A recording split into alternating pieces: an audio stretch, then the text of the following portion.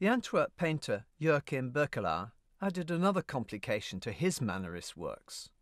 We have seen that pictures usually fall into distinct categories: altarpieces, mythological subjects, or portraits, for example.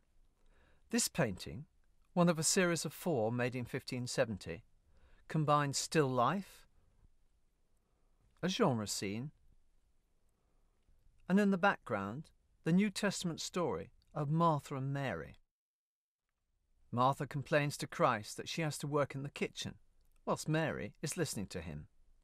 The lesson she learns about accepting whatever work one is called to do is contrasted with the bustle of the contemporary kitchen in the foreground. These unusual and complex paintings operate on several levels.